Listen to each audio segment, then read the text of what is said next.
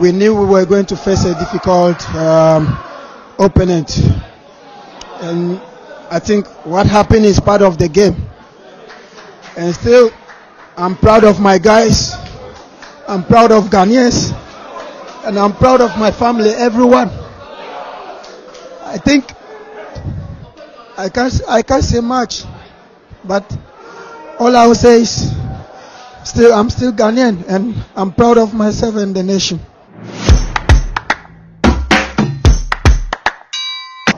I would like to thank everyone who came here to support us. And I know in my heart, without them, we cannot be where we are. So I'll keep on thanking them, and we'll keep doing our best for the nation. Thank you. Thank you.